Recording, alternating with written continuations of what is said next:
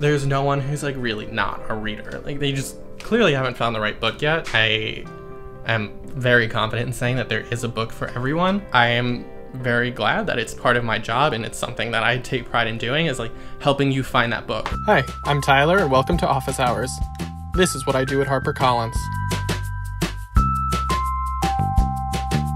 I am a digital marketer at HarperCollins Children's Books. Epic Reads is a digital brand within HarperCollins Children's Books. We're all about the YA community. As part of the digital marketing team, a lot of what I'm doing is putting out content on Epic Reads, the website, and social channels, and then also kind of coming up with fun ideas for how to market all the amazing books that we get.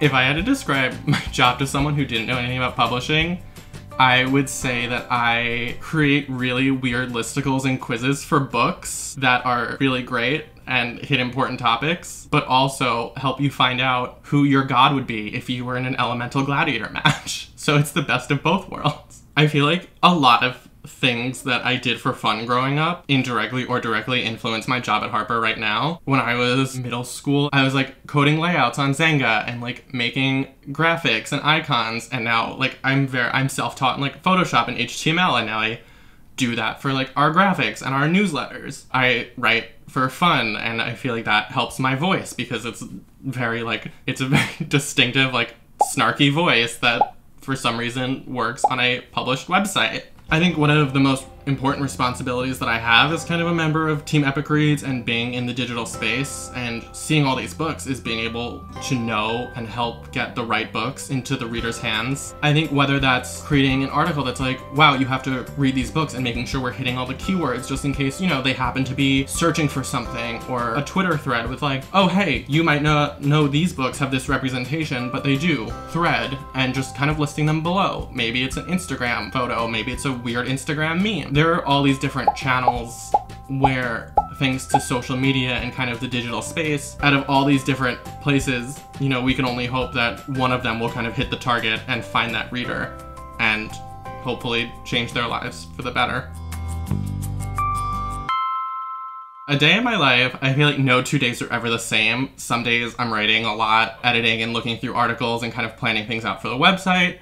Told myself I was gonna read today, and instead I wrote a quiz to see which Greek god would be your parent. And I have no regrets. Other days I'm in Instagram and Twitter very closely. Other days I'm going through the Facebook group and seeing like what people are saying, what they want to do. Other days I'm kind of gauging reactions to books that have already come out. Other days I am seeing how we can position books that aren't coming out for another year and a half. There's not as much reading in my actual day-to-day because I do that outside of work time because thankfully it is still fun. I think it's coming up with all these different ways. It's working really closely with the team and throwing ideas around and being like, oh, can we do this? Oh, but then we can turn it into this, and playing a lot of that. It's trying to figure out how I can convince people who don't think that they're really readers that like, no, like you don't have to like be a reader to love this book or to read this book. I think what excites me the most about what I do at Harper is that there's limitless possibilities. We really, like, we can have an idea and be like, listen, this might sound crazy, but we think it's gonna work. Everyone at Harper is so great, they'll be like, okay, like, come up with a plan, let's see what you think. I can kind of be unhinged and have fun. I can be like, oh, did you like this TV show that only ran for 1 season and hasn't aired a new episode in 5 years? I think you'll like these books. And everyone will be like, oh, yeah, that's a good one.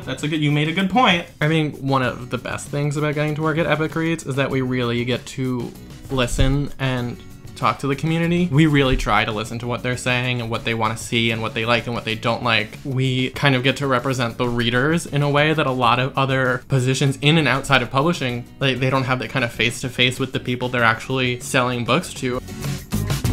I think what inspired me to seek out publishing as a career is that I didn't know what I wanted to do. I knew what I liked. I liked reading, I liked writing, I liked being creative. There was one marketing class I took in college where I got to make like a whole campaign deck, and I chose to do it around like DC Comics and how I would market their female heroes. When I heard about the publishing course, I was like, oh, I could do things with books professionally. That's cool. And at the course, I found out about marketing and publicity and all these different facets that I didn't know existed before that. Oh, I can take all that marketing and creative stuff that I really like and apply it to the book stuff that I really like. That was kind of when I realized, like, oh, this is like the sweet spot. Like, this is the overlap in the Venn diagram that I didn't know existed. I think I've also gotten really good at like recommending books to people. Like, you could tell me any 3 random things about yourself, and it could be like, you know, your favorite TV show or your favorite color. And I'd be like, you know what? I think you would really like this book. And I pride myself on the fact that I do think you would really like that book. I'm probably right. I think working in books right now is just, it's a really great space to be, because books were already kind of at the forefront of getting more diverse voices out there. So I think as we continue to do that, and we continue to hear from more and more non-white, non-straight voices, publishing is really at the top of that game, and we're trying to get as many voices out there as possible. And also, you know, kind of selfishly, I think it's great that more books are being adapted, because A, I love to watch them, even if the books are 98% of the time better. And also, it's exposing it to an audience that would never have picked up the book because, like, they either didn't know about it or thought they wouldn't like it. There are so many great things that have come out of this, and so many, I think, more books that should be published are being published. There's always something else you could be doing, and whether that's helping out people around you, or, you know, just talking to someone, or even just like having fun and like writing or reading for fun, or like relaxing and watching TV, like there's always something you can do to better everyone around you, and also to not abandon your creativity. I feel like those are my two things, my driving principles. I think the thing that drives me in my career is being able to see, I think even in the last 4 years, how much publishing has grown. And there's still a long way to go, but I mean, there's so many books now coming out by so many different types of authors, and authors who identify in so many different ways. And being able to be a part of that from the inside and doing everything I can to make sure that those books get into the hands of readers that need them, I think that's a really great thing to be able to focus on and say that that's what I do every day. Thanks for watching. Check out some of our other office hours videos. Make sure you like and subscribe if you haven't already.